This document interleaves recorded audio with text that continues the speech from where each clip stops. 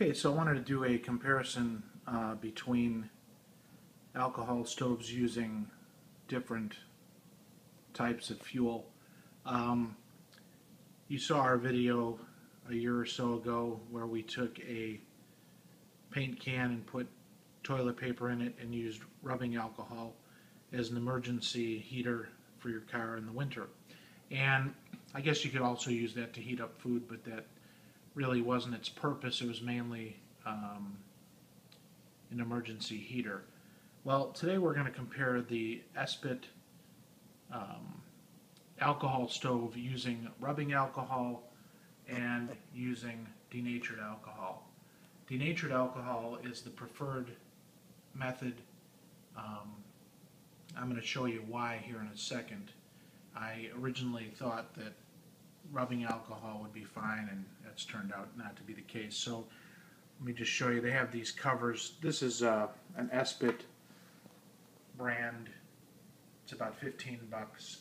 It's an alcohol stove, and it comes with this cap so you can keep the alcohol in there, and it has a little O-ring in it, so that closes up like so, and then this kind of nests on top of it,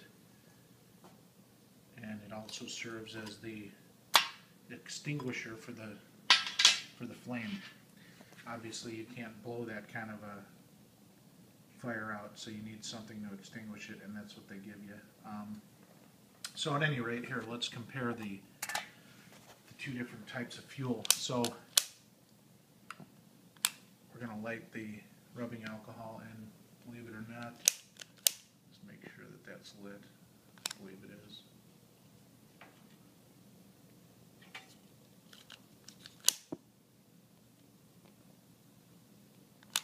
Okay, so there we go.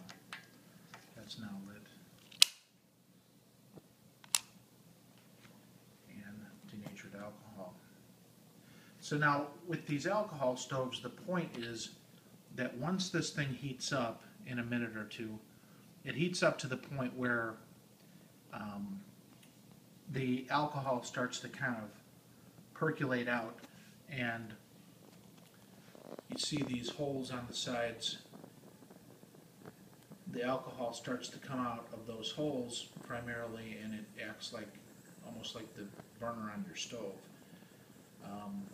So there's a whole science to this, and I am not an expert, but I know enough about it to know that it's a pretty effective method of cooking with.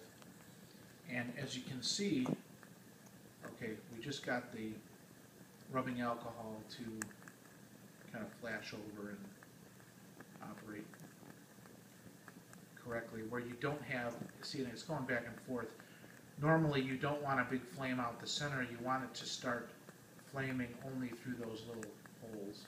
Now, I tried this last night outside, and it didn't work very well.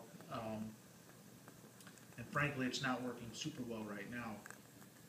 The denatured alcohol is acting similarly right now, but it seems to be operating a lot better. It seems to be a better flame, and it does seem to be coming out the little jet holes a lot better. This one's working, but if I pull back, you can see the difference between the two. It's a pretty substantial difference. So I've got these alcohol containers pretty far back there, but I think I'm just going to scoot those back a little bit further just to get them out of the way. Don't want to have any accidents here. So by comparison, the denatured alcohol is definitely performing better. It's more consistent flame, and it's a hotter flame. And honestly, I think what's happening is, I think it is coming out only through the holes in the burner itself rather than the center. And the way this works, you have this open top, and you pour the fuel in there, of course, when it's not lit, and what happens is you have a little pool of the water, of the alcohol directly down into that opening. but it's also, I don't know if you can see this, but this center goes down and there's a chamber all the way around, so the alcohol level is even all the way throughout this. And then this burner extends down in, and what happens is as the alcohol heats up, it almost percolates out or vapors out these holes, and that's what gives you the burner effect.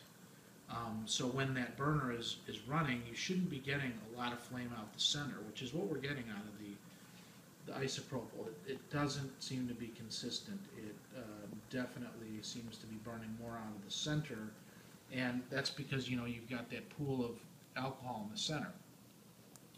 Well, as opposed to that, we've got the denatured alcohol, and I can see pretty clearly that there isn't, although you can't hardly tell because the flame is so big, it's not coming out of the center, it's coming out of those ports, and that's what you want. You want it to be coming out of there. So again, if I pull back, there's a distinct difference between these two stoves, and the denatured alcohol is definitely a better type of fuel for these. There's a website, and I'll put the link to it down below, where they very exhaustively go through the different types of fuel, which ones are better, which ones are cleaner, which ones you want to avoid. And isopropyl, they don't recommend it, and I guess it's for obvious reasons. It's just not performing well at all. So anyway, there you have it. One other thing I wanted to point out, and it's not a factor inside right now, and I guess I'll use this. I'm going to put them both out just to be safe. But I bought one of these Coughlin folding stoves, and you can use these for the Coughlin brand gel fuel, which is kind of a alcohol gel similar to Sterno, and you could also use twigs in there, and it's just kind of an emergency stove that you can use. And what's nice about it is it folds up. So I will take a spare one while I'm showing you that, and I'll show you how this folds up real nicely into a little package. So you can't really see too good in here right now, but this is what it looks like when it's folded up. So it folds flat. You've got the grill top on top, and if you just kind of let this drop open, you can see that it all kind of unfolds. And then what you do is you put it together like so, and you could either put solid fuel or whatever type of fuel you want in there, and then put your pot on top. So, I think these are probably going to be hot still. Let's see. Amazingly not.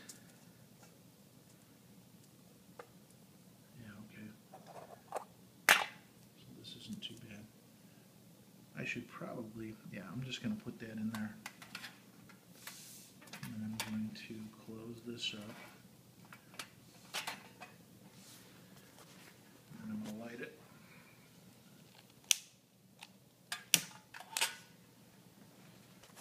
So there we go. That is our Coughlin folding stove using an alcohol stove inside of it. And the reason this is nice is, and you can't really appreciate it right now because we're indoors, but last night I tried the stove outside, and the wind was blowing and it was kind of a mess. But as you can see, this is very effective, very good sizable flame there, and it's evenly burning through those holes in the burner. If you didn't know any different, you'd think that was the burner on your stove, and it's operating in a very similar manner. Now they do say that this top can be used to kind of calm the flame down. So let me try that. What you do is you just, I'm not going to be able to do this effectively on the camera, but you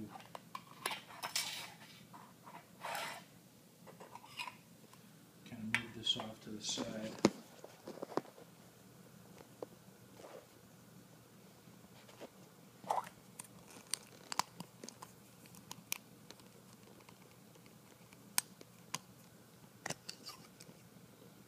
So then you end up with this.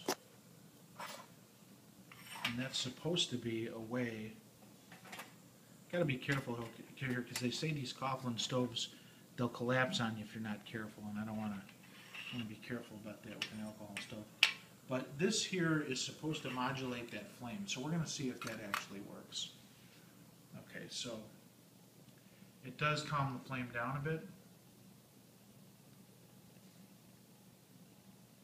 So I guess if you wanted, you could use that to kind of simmer it down.